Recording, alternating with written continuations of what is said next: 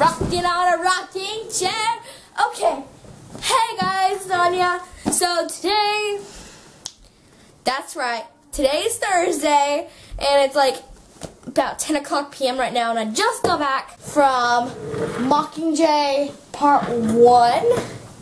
Yas. And I went with my Girl Scout troop. It was actually pretty fun, except there were some moments whenever I was like a crying mess. Since I found out that Mockingjay Part 1 would be coming out, I decided to reread Mockingjay.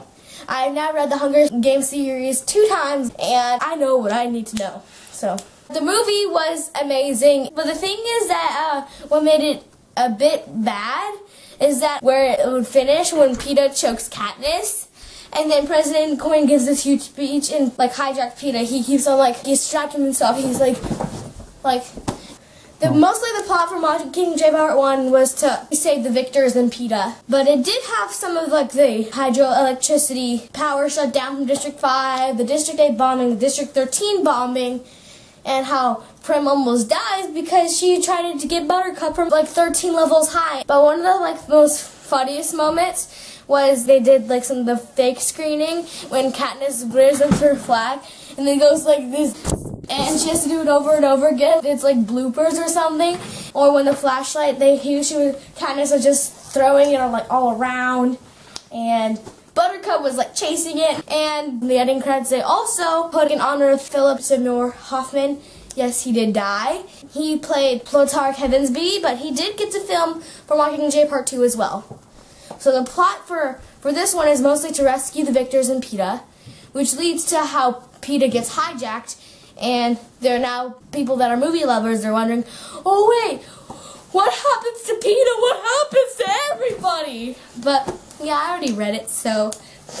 But I think that Mockingjay Part 2 would be more emotional, because for a few reasons. So I'm not going to say anything about it right now. Just wait until next year.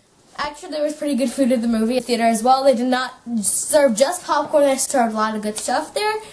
And another thing, if you've been looking onto my Instagram, and I just posted this picture, if you want to see more of my feed and pictures and stuff, make sure to follow me. Or if you don't have an Instagram, that's fine. I'm just going to show you. It only has a few likes right now, but a lot of comments.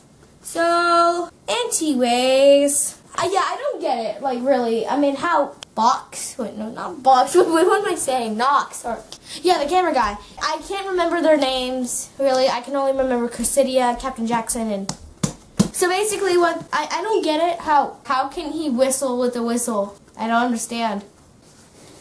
Oh, sorry about that. That makes totally sense now.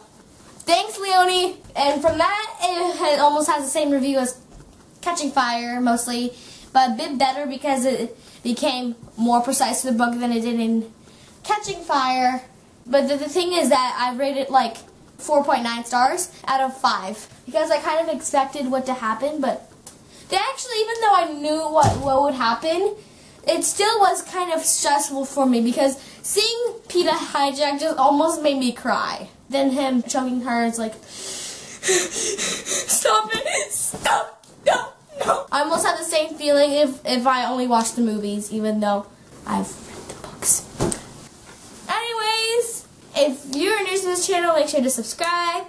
And if you don't subscribe and you're waiting for another movie review, stay tuned for Insurgent in March, The Scorched Trials in September, and then Mockingjay Part 2 later on.